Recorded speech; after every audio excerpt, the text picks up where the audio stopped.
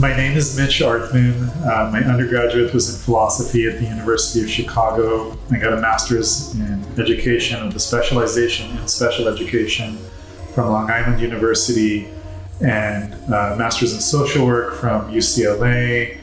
And I'm a licensed clinical social worker, which informs me a lot in terms of my psychology teaching, so that I can inform on theory, but also on how to have a clinical practice.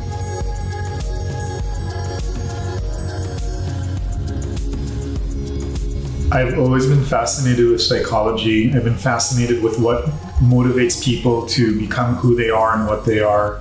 I grew up with a grandfather who had been in the Holocaust and in World War II, so I heard a lot about the shadow side of humanity. So I was pulled in very quickly to psychology. It was my thinking type. I'm an introvert intuitive, so it's quite natural for me to try to understand how I'm wired and how others are wired. So for me, it's a capacity to having the unsaid be said, and for picking up on the hidden patterns that really govern so much of our lives. It's an endlessly fascinating, lifelong obsession.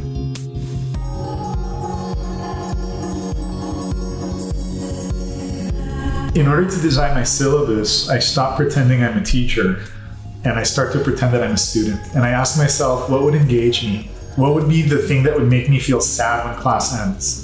And I take it from there. So the first thing that I do is I try to relate to the student. You know, I learned these concepts in a textbook, and it's one thing to sit with an addict, and it's a whole other thing to think, how can I better understand this being? And then one day you're watching, I don't know, Lord of the Rings, and you're looking at Gollum, and Gollum is super, just obsessed, right? And that's the mind of an addict. Gollum is exhibiting this and this and this psychopathology.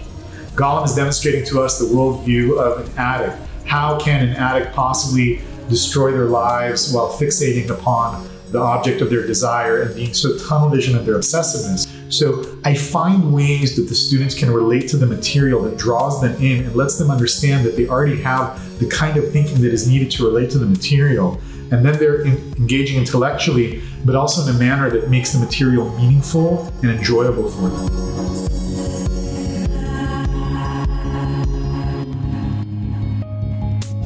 When students take my course in Oxford summer courses, they can expect to be challenged. They can expect to be offered opportunities to think differently.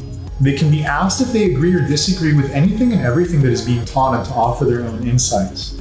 They can expect to learn new material in new ways, but also to look back at older material that they knew before and consider it in older ways as well.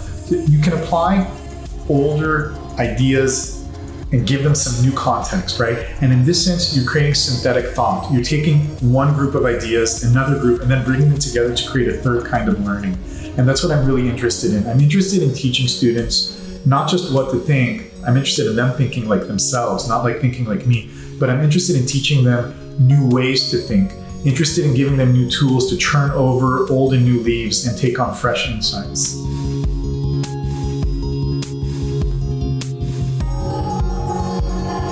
Oxford summer courses is different from other schools in the freedom that they give the tutor. I was allowed to create my own psychology course from the ground up, and that helped me so much in understanding what material would best work for a student, how I would best be able to deliver it, how I could fine-tune it to the interests and the learning style of each student so that I never teach the same course twice. Heraclitus has that statement, no one ever stepped into the same river twice. No one should ever teach the same course twice. Even if it seems to be the same material for a similar student, you really should be understanding how you are giving this material to these students. And when you start to take into your own awareness, the consciousness of your students, you start to take into awareness the optimal way to teach.